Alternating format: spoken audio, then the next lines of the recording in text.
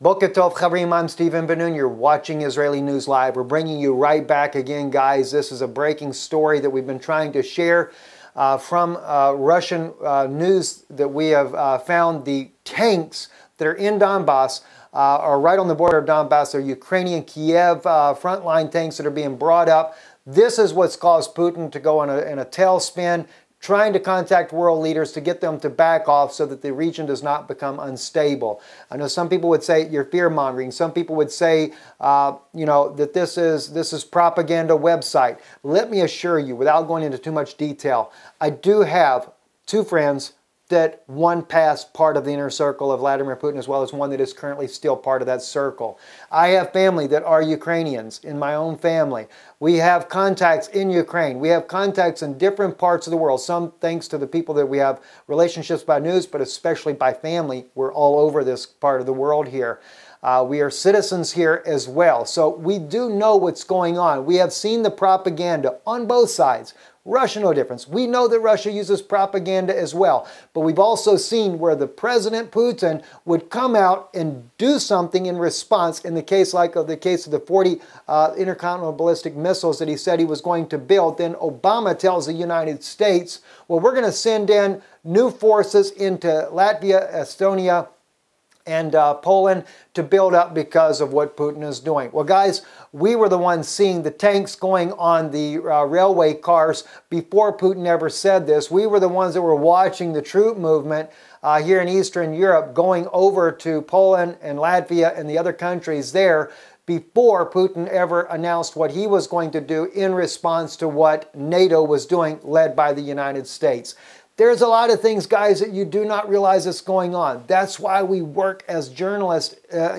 We do a lot of prophetic news as well, but we're doing this not to fearmonger, but to try to get the word out. The video you're about to watch here in just a second, here with Vladimir Putin, this was one that Alex Jones really got to the front lines on for people to let people know that we are in a dangerous situation. Putin is warning the journalists. My wife said here, right in front of this video that you're about to watch here, listen to him speak every word in Russian. You have to understand, my wife grew up in communist Russia. She lived here under the Russian language, fluently speaks it, understands it, writes it, reads it, everything. She said the translation on this document here is extremely accurate. She said he is saying what you are seeing written here. This is not propaganda. This is a fact. And I believe when I see the sincerity in what this man is trying to say, he's using the journalists to try to get to the people of the world, to warn the people of the world, hopefully, as he says, that you will go back to your leaders and demand answers, demand to get some responsibility. Even like we see with Donald Trump. And I'm not here to support one candidate over the other. I definitely do not like Hillary Clinton. I believe she'll lead the whole world to hell in a handbasket, if you want to put it like that. But when it comes to Donald Trump, at least he's talking about making peace with Russia. We need peace, not globalism. And we know that Putin has outright spoken against New World Order, says he knows it's happening. Now, I know there's some that say, well, he's part of the elite and they this and that and everything. Okay, that's true. But I'll also tell you one thing too. He started shutting down the Rothschild banks in Russia. Now, what do you think about some of these things here? I don't say the man's perfect. I know he's not perfect. But the point is, we're trying to prevent a global catastrophe. Let's go into what he says here. The Iranian threat does not exist, but NATO missiles defense system is being positioned in Europe. That means we are right when we said that the reasons are not genuine. They were not being open with us, always referring to the Iranian threat in order to justify this system. Always. See? Once again, they lied to us. All right? Now, let me just share something with you. My wife sat down right here. She went over this entire video. She knows that it's genuinely translated. Okay? Now the system is functioning, being loaded with missiles. As you, journalists, should know, these missiles are put into capsules which are used in the Tomahawk long-range missile system.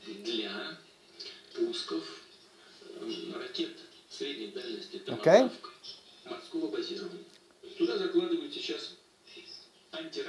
So these are being loaded with missiles that can penetrate territories within 500-kilometer range.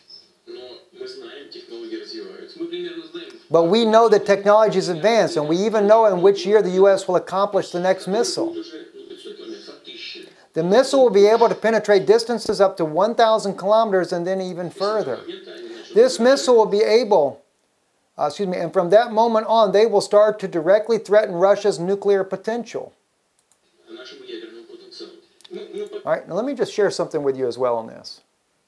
My wife grew up in the Soviet Union. She's fluent in Russian. Speaks it, she reads it, the whole works. This is not a joke, friends. And we're not here to warmonger or scare people. Let's finish. We know year by year what's going to happen, and they know what we know. And they know that we know. It's only you that tell tall tales to you and buy it and spread it to the citizens of your countries. Your people in turn do not feel a sense of the impending danger. This is what worries me. How do you not understand that the world is being pulled into an irreversible direction?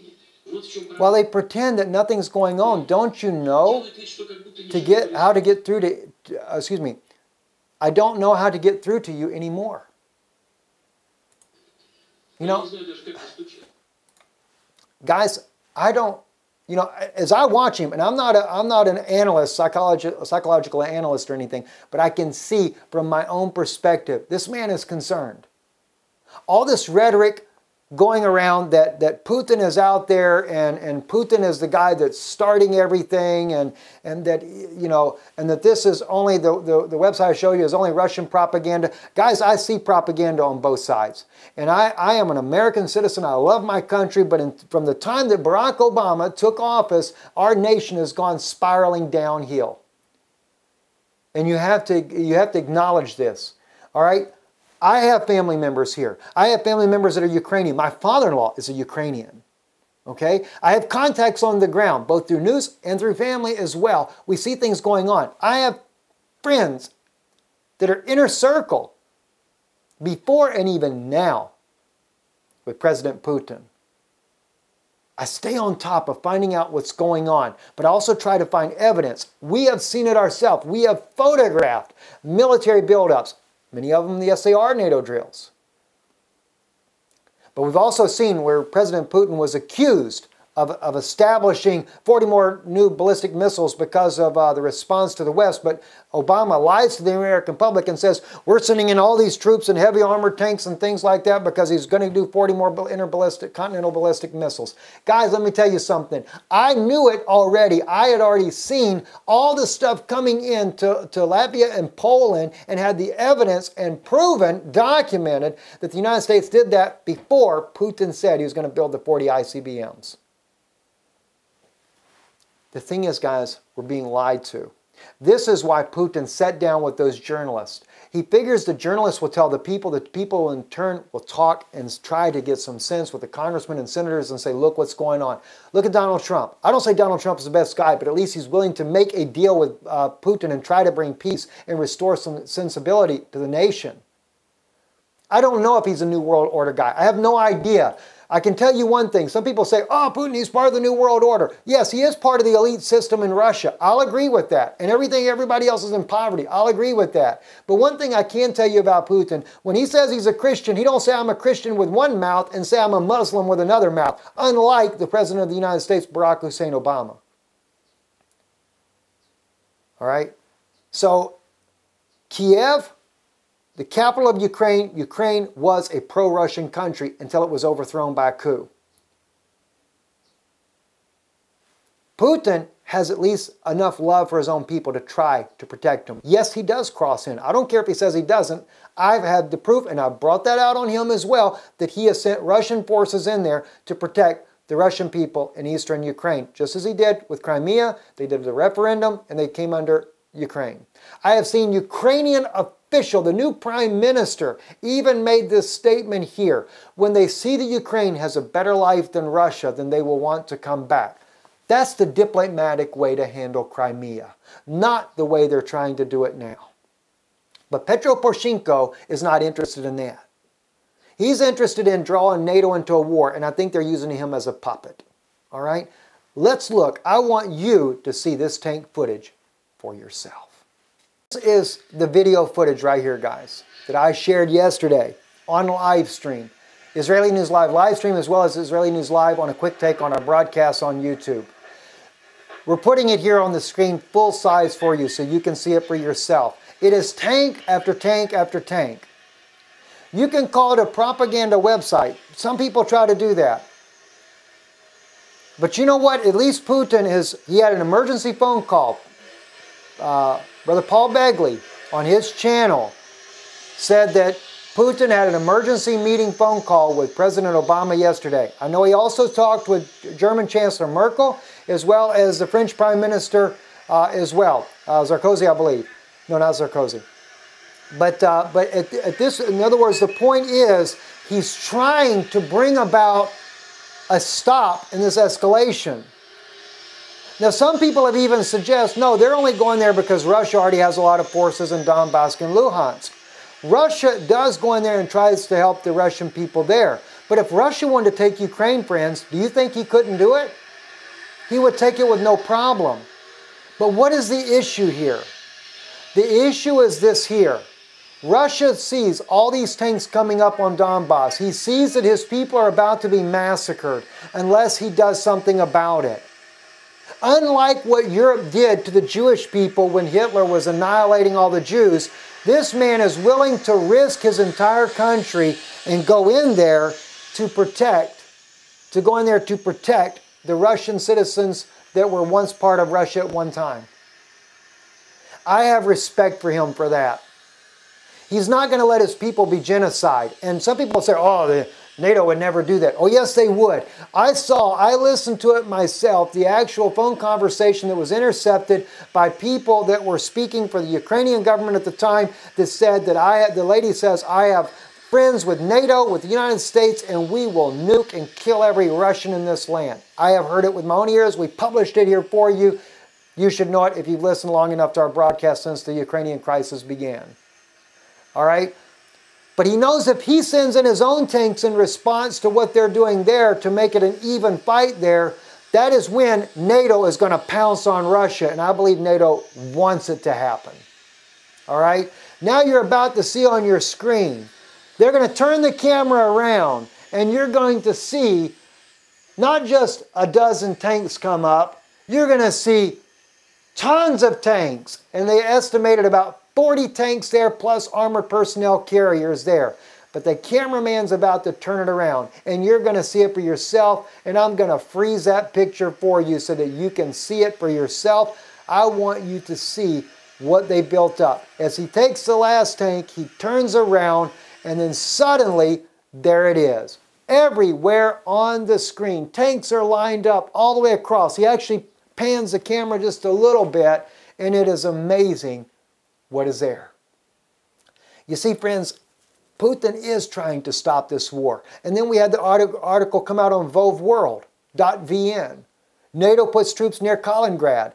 July 6, Polish Defense Minister Anthony Makrowicz said 4 battalions of NATO command located in Poland, Estonia, Latvia, and Lithuania will be located in the city of Elblag in northern Poland at a distance of 100 kilometers, which is about 65 miles, from Russian Kaliningrad. According to the Anthony Makrowicz, data battalion groups can counter the threat not only on land but also in the airspace. So it's not just troops, but it's also air forces as well. Well, why? Why Kaliningrad? Well, guys, here on your map right here, Kaliningrad is that little tiny country in between Lithuania and Poland. It is a Russian country.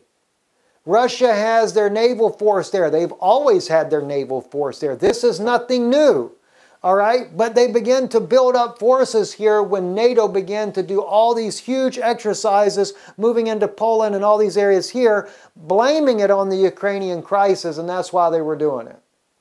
All right? Here in Estonia, up here at the top, by the way, notice the blue and yellow on Ukraine. All right, I didn't make the map, it was already made that way, but when you saw the tanks coming through, the blue and yellow flags identifies it that it's Ukrainian tanks, right?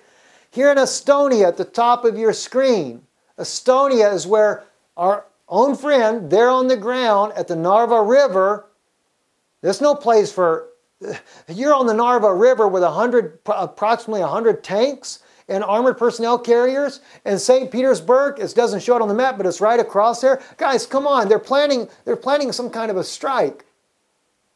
And if this goes public, if we can get this to go viral, maybe we can stop it. Maybe somebody will bust it and pull it off. And see, here it is, Donetsk and Luhansk. This down here by Donetsk is where Donbass is. This is where they're building up all the forces at, right? It's a little tiny small section next to Russia. No wonder why it's Russians living there. This was part of the Soviet Union at one time.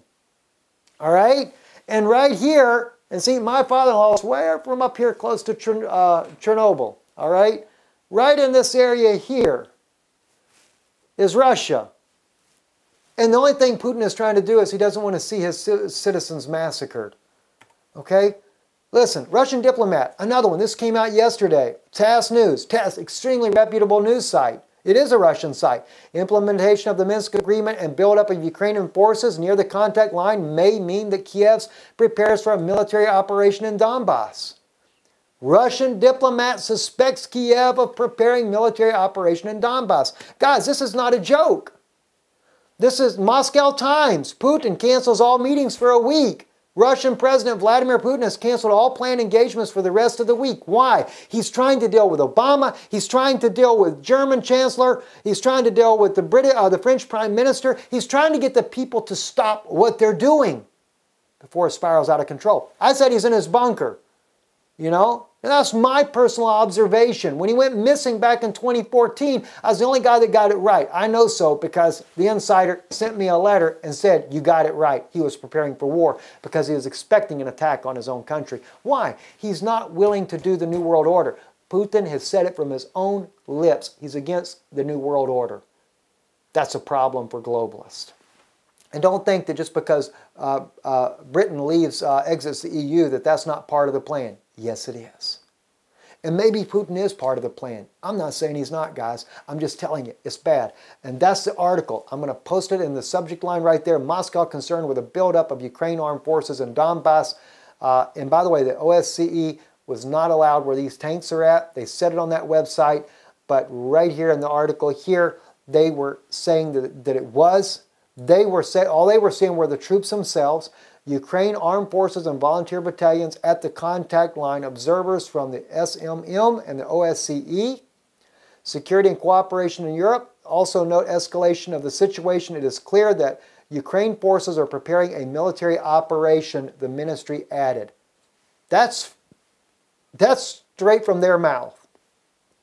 Moscow hopes that German and French partners will be able to use their influence on Kiev to prevent a military scenario that may seriously destabilize the situation in the region.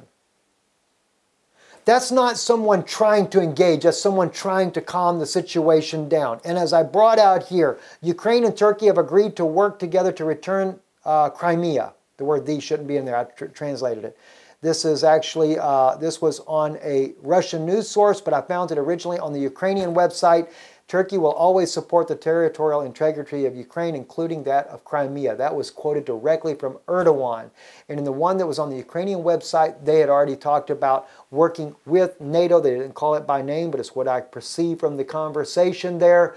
And that Turkey was going to work with them to launch an attack to take back Crimea and eastern Ukraine. It looks like eastern Ukraine is the first staging point, and that NATO will have their back when they do.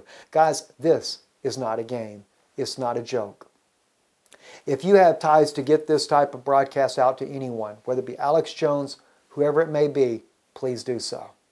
Anyone that can get this broadcast up on a global level to where maybe this will not be a war, but as Yeshua, Jesus Christ himself said, a rumor of war. I'm hoping it's going to be a rumor and not the real deal.